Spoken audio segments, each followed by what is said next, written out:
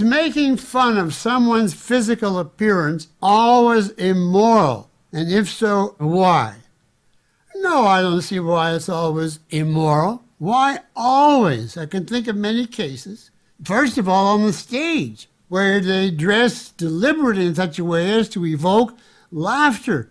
They want people to make fun of them. Or people who wear their hair a certain way, deliberately to stand out and provoke shock. They know they're doing something. People who have all kinds of weird elements tattooed or attached to their body, etc. But now let's go. I don't see anything wrong with laughing at those people.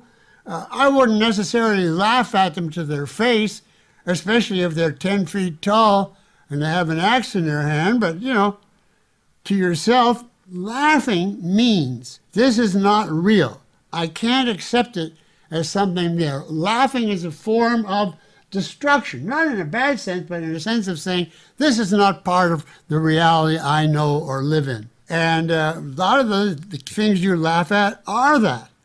But now the exception, I would say, is if a person is handicapped by nature, he has a deformity, it's not his choice, then